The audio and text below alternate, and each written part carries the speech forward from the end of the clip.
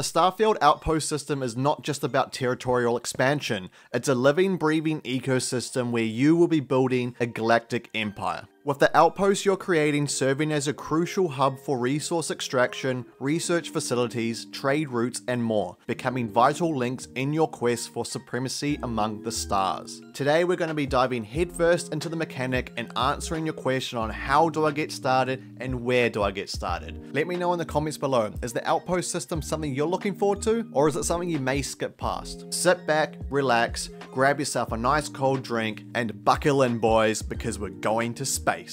Picking exactly where you want to build your outpost out of the thousands of Starfield locations seems like not an easy task. But when you do find that home away from home, it becomes a very straightforward process. But how do I get started, you say? Well, by opening up your Starfield scanner, this is going to allow you to place your outpost beacon. This is going to be acting as your main interaction point for your outpost. Now, in earlier gameplay footage, it did show that the planet was 100% surveyed before they started building an outpost. This could be a key factor, but is still yet to be determined. Now, the main function of the beacon is to allow you to build your structures. Not only that, it also allows you to name your outpost and manage your crew. Yes, that is right, you can assign your crew members to your outpost to help with its efficiencies, but I'll be touching on about that a bit later.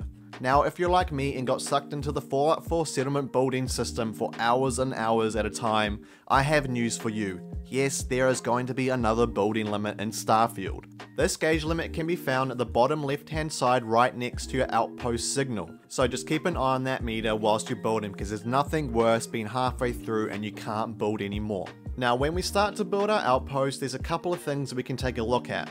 On the right hand side we have our list of structures, but if we look closer we can see there's a little yellow box underneath a couple. This number is reflecting how many different variants of that one part there is available.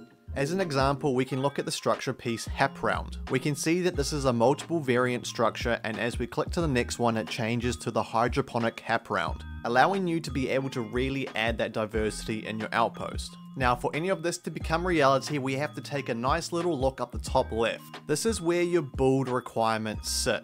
This is the amount of resources you need to build each structure. And if the idea of collecting resources is a daunting task for you, don't worry. The system that they've implemented in Starfield has made it a lot more accessible and a lot more straightforward. And as you can see, you don't really need that many resources to create a basic outpost. But what I suggest you do is take a mental note of the commonly recurring resources needed, such as aluminium, sealant, and lead. This will just allow you to optimize your resource gathering from day one, and not putting you in that position where you're scratching your head at the start of outpost building, asking yourself, where do I get this from? And if you want to know a little bit more about the resources and how to get them, check my video link above where I deep dive into it. I'm just putting you ahead of the game. Now, the last thing I want to touch on before we move on to how the companions work with your outposts is your outpost stats. This can be found at the bottom right side of your screen, and it reflects your cargo, your crew, your needed power, your total power, and also your production rate.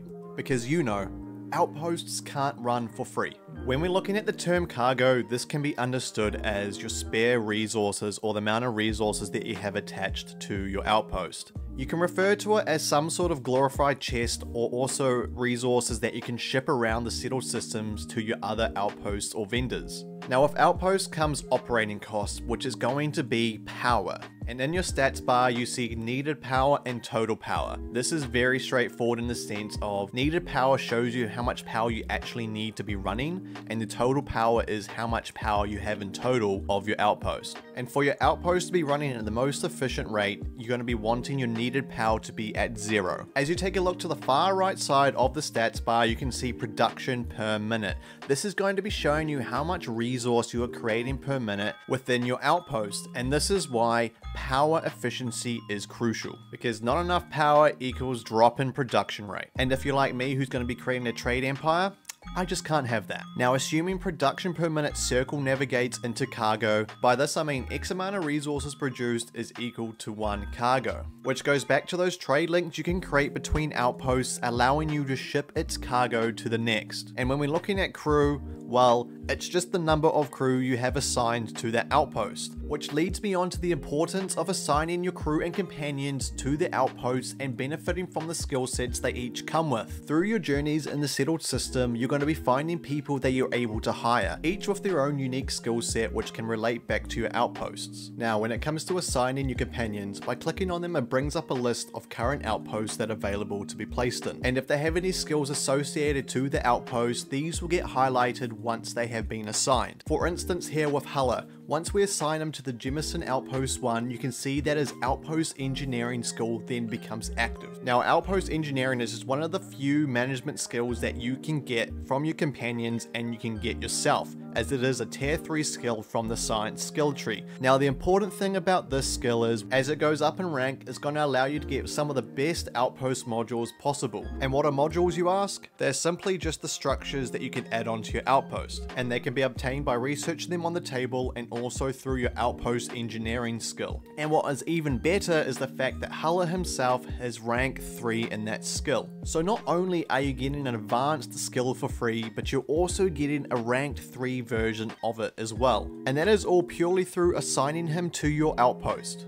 And that is not to mention you can have multiple crew assigned to one at a time. And now that's what I call free real estate. And if you're unsure down the line if any of your members have been assigned, you can check in the system on the left hand side there underneath their name. And as you can see, Barrett, Huller and Sarah Morgan are currently not assigned to any outposts. Now I wouldn't suggest that you just randomly place characters on any outpost that you have. The thing that you need to be looking at is the skill set that they come with. For example, when we're looking at Sam Coe and Marika Boris, we can see that they're both assigned to a ship. And as we look over to the right hand side to their skills, we can see that they've got their piloting, payloads and particle beam weapon systems lit up. This is indicating that these skills that they have directly correlate to them being associated to a ship. And this is the same for anyone who is attached to an outpost as well. Another way you can tell if your members are attached to an outpost is in the assignment section in the table. This is going to be showing you where exactly each member has been placed. Another little detail you may notice is the symbol next to the names as well. This is going to be reflecting a companion tier system and showing how good the companion is. For example, as we look at the bottom of the table, we can see the security mini-bot. Now the symbol it has is a basic circle and a star, showing that this is possibly the lowest rank you can get in a companion. As you can see on the far right, it also has no skills to equate. Now as we look up the table to Huller and Marika Boris, we can see there's been an addition of wings added to the symbol, showing them as possibly the next rank up from the security mini-bot. And as we look at the skills they have on the far right side, you can see it's between 2 and 3, which gives me reason to believe this is how they choose the ranking of the companions. Because as we look at the main story companions, Barrett, Sarah Morgan and Sam Coe, you can see they all come with the maximum amount of allocated skills, and also that this symbol also has changed again. This time adding another wing and also a bar above the circle, showing that these companions are top tier and also the best to have. To summarize the outpost system, we can see that it is a multi-dimensional mechanic, with effects and bonuses not just coming from the outpost itself, but also from the crew members that you attach to them. And with some of the bonuses that you get when you're attaching your companions to the outposts, you'll be really shooting yourself in the foot by not doing it. This is by far one of the biggest things I'm looking forward to in Starfield, and going to be sinking a stupid amount of hours into it as well. So let me know in the comments below, are you going to be making some sort of trade empire, or is it going to be some sort of scenic oasis where you can watch the sunset?